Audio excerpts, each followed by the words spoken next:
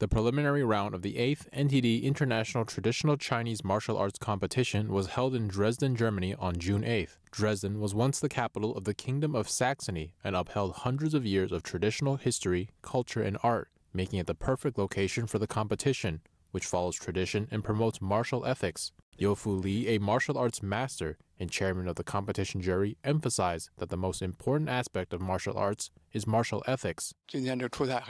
Today's preliminary round was a success, and everyone was very enthusiastic. Those who came prepared real traditional martial arts and are following a righteous path. They pay attention to martial ethics and insist on preserving tradition, traditional style, traditional routines. I see how the young people are beginning to accept real traditional martial arts. The competition is divided into two parts, adult and youth. The contestants displayed boxing techniques as well as various weapons.